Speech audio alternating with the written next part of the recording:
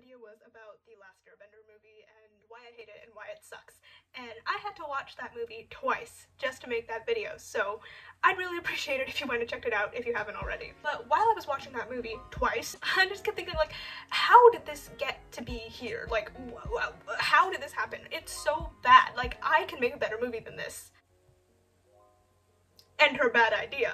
So I'm gonna put my money where my mouth is. I am going to rewrite the last Airbender movie because I love to suffer.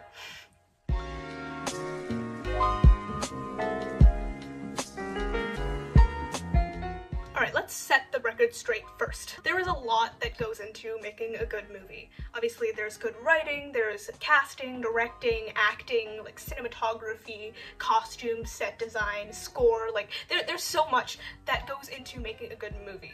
But in my opinion, I think the base of all of that is the screenplay. If your screenplay is lacking in some way, it doesn't matter how good everything else that you slap on top of it is, the movie will be lacking as a whole because the screenplay is not as good as it could be. This movie happens to have a terrible screenplay, and it also happens to have everything else on top of it be also terrible. So I guess I'm just trying to right the first wrong, which was the atrocious writing. I'm not saying, like, just because I'm making, in my opinion, a better version of the screenplay, that this movie would magically be amazing and perfect. Like, no, obviously there's a lot of stuff that goes on top of it after the screenplay, but I'm just trying to strengthen the base, at least.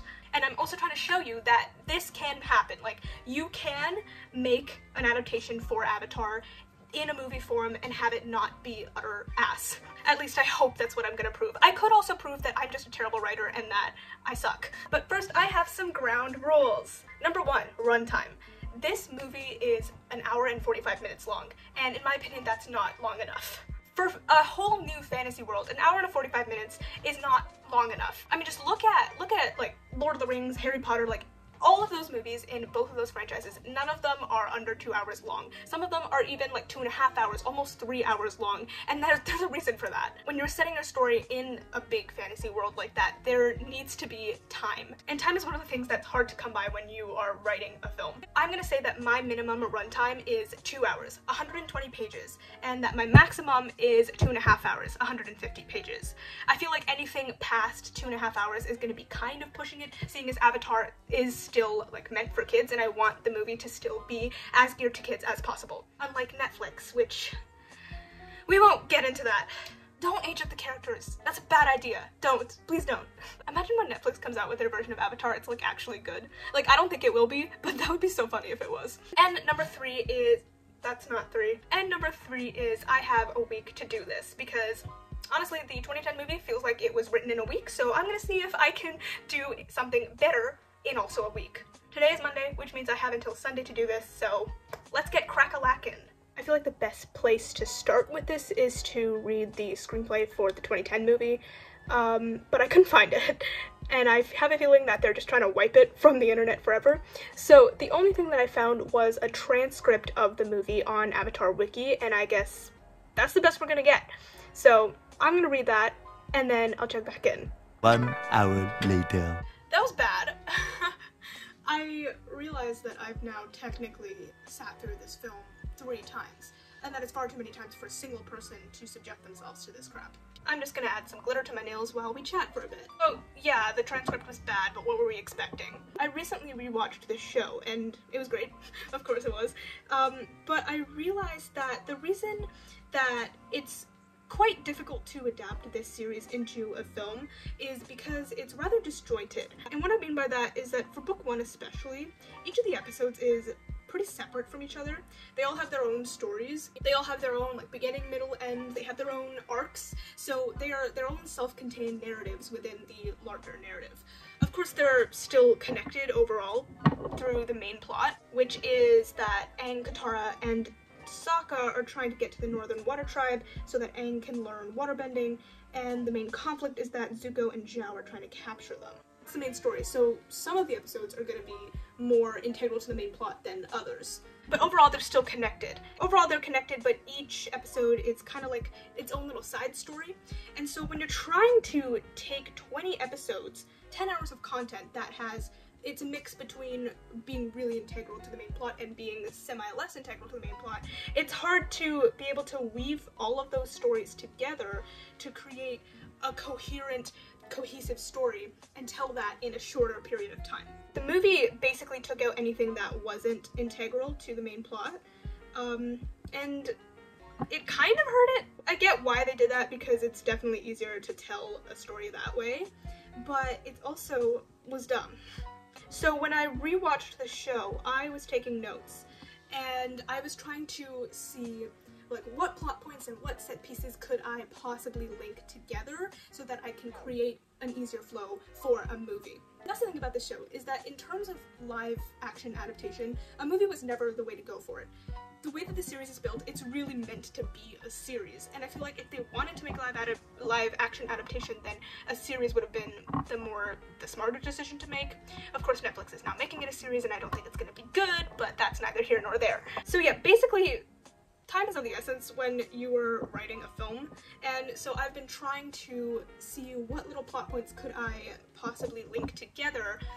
Yeah, I'd have to like change it a little bit from the show, but I'm not gonna make huge egregious changes like the movie did. I'm trying to see what could I possibly make come together so that I can make this story flow easier when it's shown in a movie format.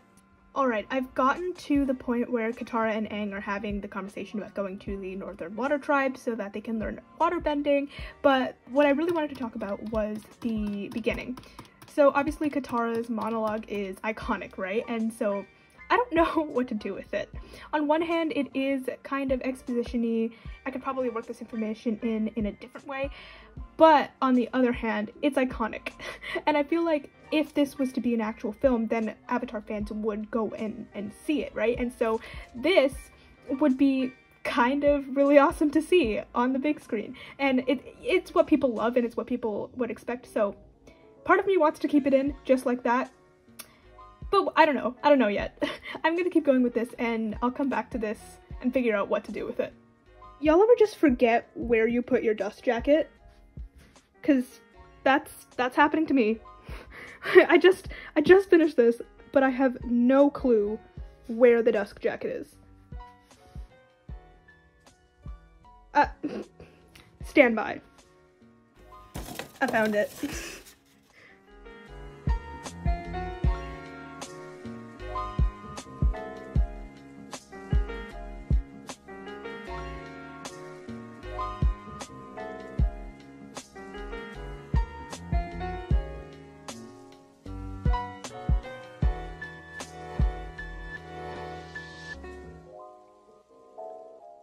Hi, it's Tuesday. I don't know if I mentioned that, but I just finished writing Act 1.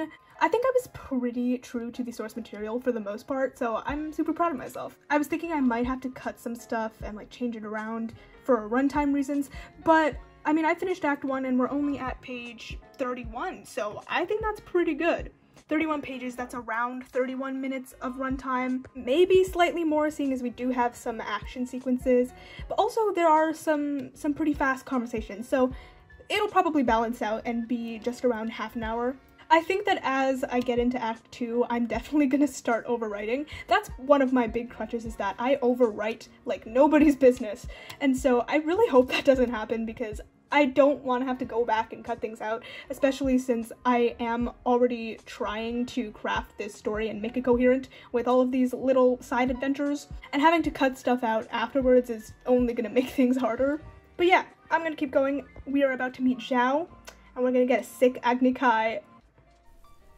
It's Wednesday. I wanted to talk about how I'm going to tell Aang and Zuko's backstory. In the show, it's told in one episode. I think it's like episode 12-ish.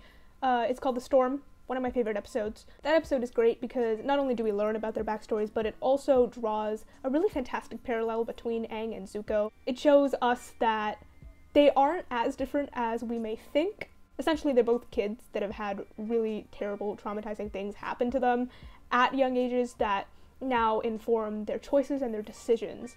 And we can see, hey, they're kind of just two sides of the same coin. In the show, the backstory took up the whole episode, which was like 22 minutes long, and I can't just, dump all the info all at once in 22 minutes, because A, info dumps, they suck. The movie did an info dump, and it was terrible. I hated it. And also, in a film, you don't have time for anything. So there is no way that I can just spend 22 minutes talking about that. So instead, I think what I'm going to do is I'm going to split up the story into different sections. I'm still going to keep that parallel because it's fantastic. It continues on throughout the rest of the series, and I want to keep that because it's so great. But I'm going to split up the story. So I think I'll do it in 3 parts. The first part for Aang will be when he was playing with the other air nomad kids, and then the monks told him he was the Avatar.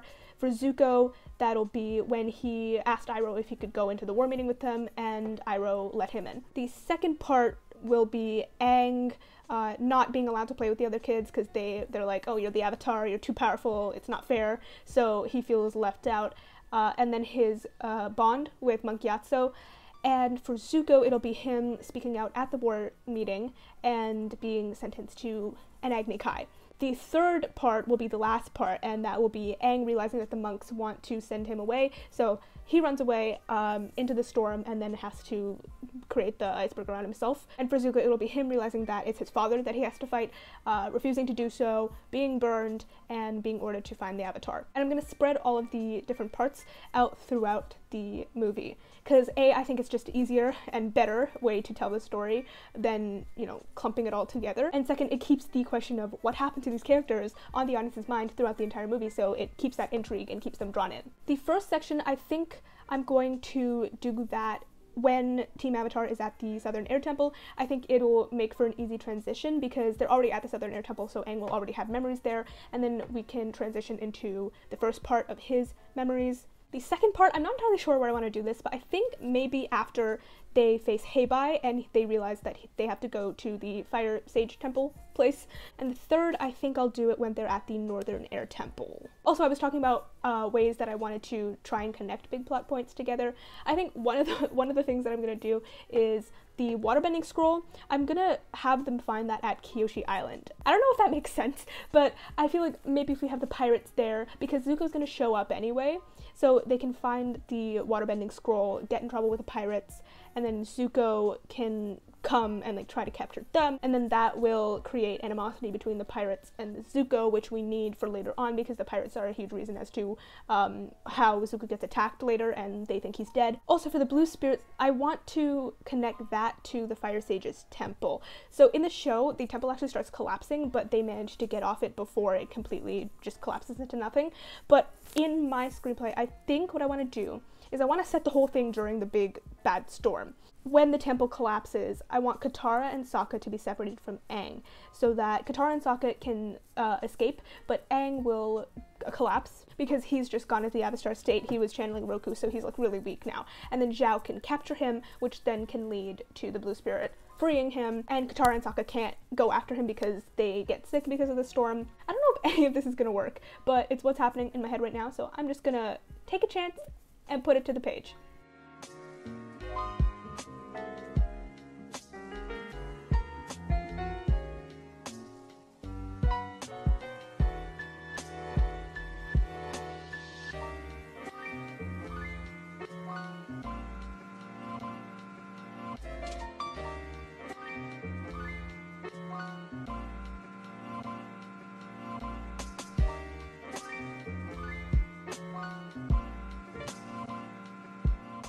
Hey, voiceover me. It's Thursday, and I realized 2 things. 1, I'm overwriting, and 2, I need to get a move on. So yeah, I'm definitely overwriting. I just finished the Kyoshi Island sequence, and I'm already at page 60, which is an hour into the movie. So first, filling a page in screenwriting is pretty easy. It actually goes fast, especially when there's a lot of dialogue. I swear, you can fill a whole page with just 8 pieces of dialogue. So yeah, pages go by really, really fast, and I keep telling myself that these conversations are also gonna go by fast when it's actually in the movie, when the actors are saying them. So we're not really an hour into the movie. But also, action tends to take more time than it looks on the page, so it'll probably balance out, but, we're just gonna keep going and try not to worry about that too much. I'm thinking I'm gonna have to cut some stuff I have planned, but we will see. Number 2, I need to get a move on. Like I said, it's Thursday, and I only just passed Kyoshi Island, so obviously there's a lot more left of this story, so I really need to kick into high gear if I want to get this done by Sunday. And it's weird too, because for the last few days, I feel like I've been writing for the majority of the day, and yet somehow I'm still only here? Anyway, that's my little spiel. I really need to get back to it. Thanks for hanging with Voice Over Me.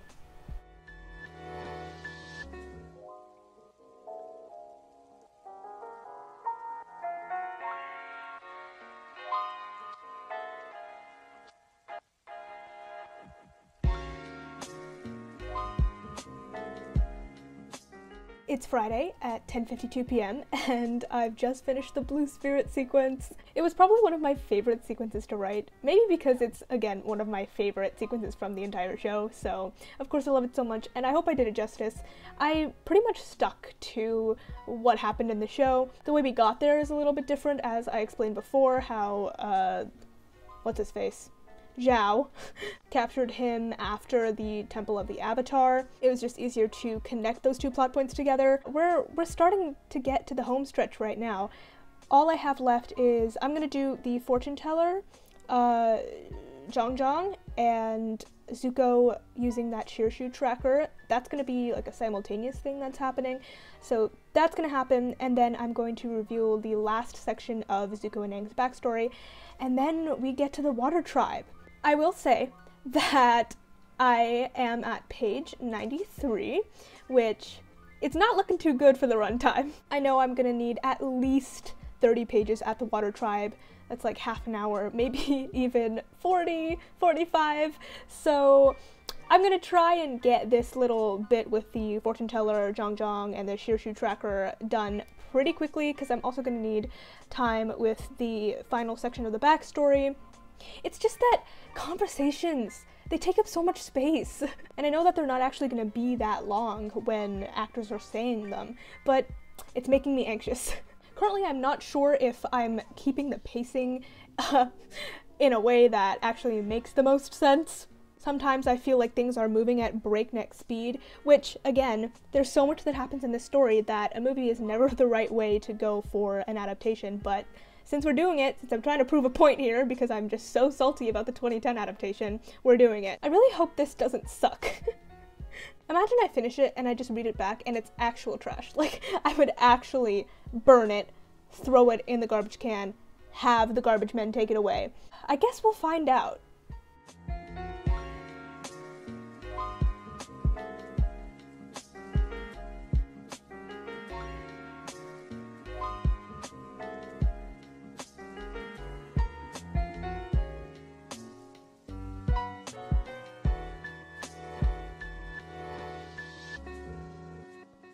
I'm tired.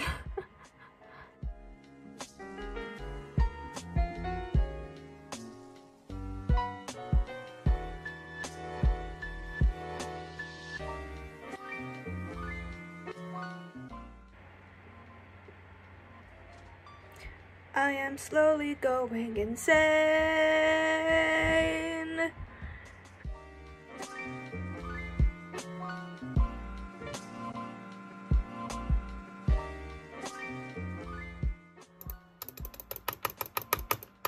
It's frozen!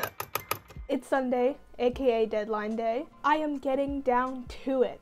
Last night I just finished off the Zhang section with the Shirshu and the fortune tellers. I actually had to change that up a bit. I made Zhang's role a lot smaller because I realized I don't have time.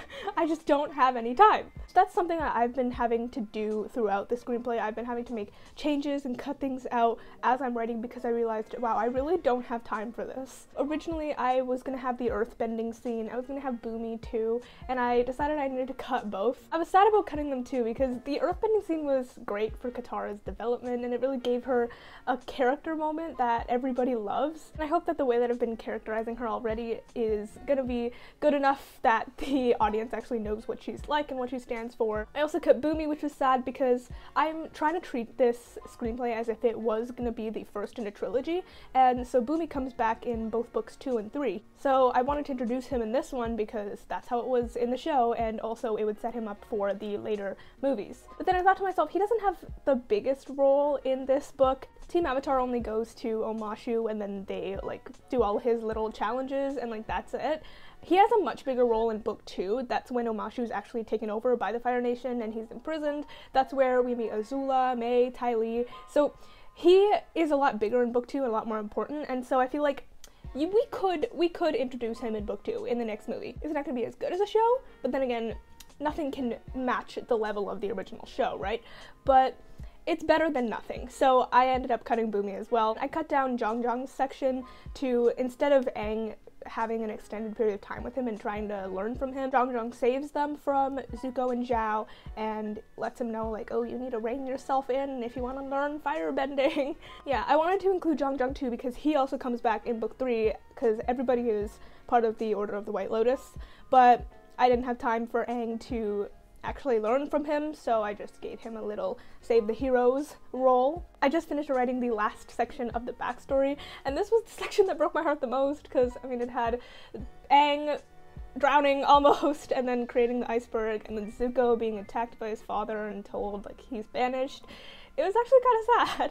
Overall, I definitely think I'm having the most fun writing the backstories. The way I'm writing it, it's flashbacks, but they are connected to each other. So Aang is narrating occasionally over it, and we see scenes from Aang 100 years ago and then Zuko 3 years ago, and it's like trying to draw those same parallels. We're basically in the 3rd act now. We're almost at the Water Tribe, but in News of Runtime, I'm on page 118. So basically I've hit the minimum runtime mark, and we are not even at the Water Tribe.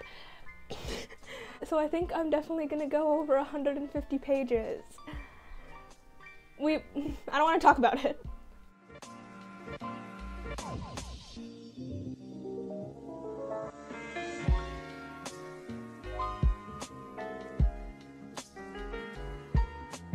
This has just turned into me asking myself how many time lapses I can fit in one video. And the answer's a lot.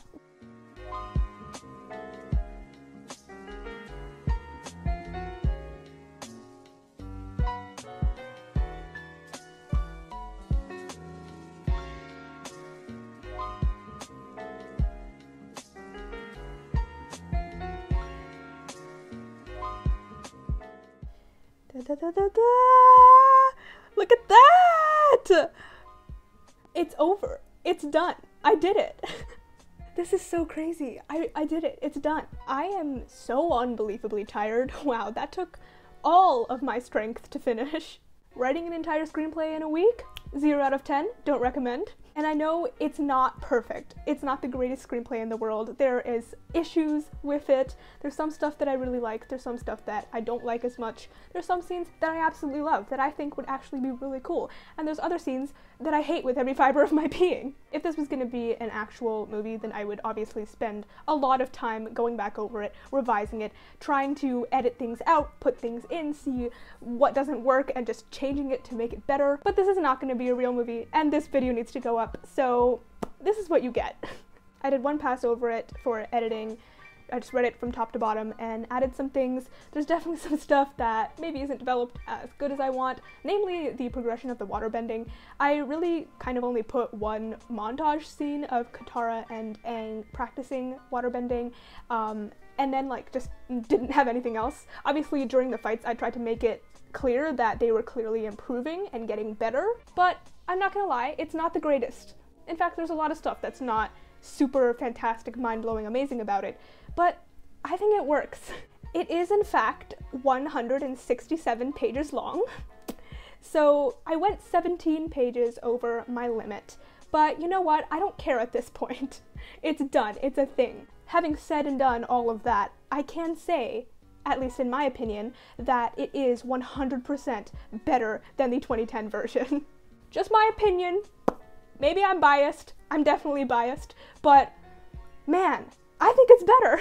If you would like to read my final screenplay, there will be a link to the PDF down below. I'm also going to try and leave a link to a Word document just in case the PDF doesn't work for some reason. The Word document is formatted slightly differently, it takes up more pages, but whatever, it works. I'll also leave a link to the Avatar wiki page that has the transcript of the 2010 movie, so if you want to read that too, and then read my screenplay, if you want to put them side by side, compare them, make a Venn diagram, I don't know.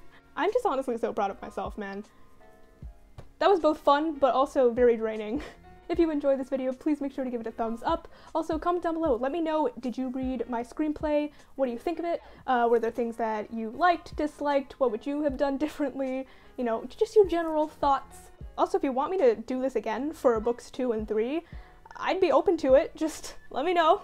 If you enjoy this sort of content and you want to see more of it from me, make sure to hit that subscribe button because I make videos every Friday. I'm also on platforms, so if you want to follow me on Instagram, Twitter, Goodreads, and Letterboxd, those links will be in the description down below. As always, thank you so much for watching, and I will see you in my next video. Bye-bye!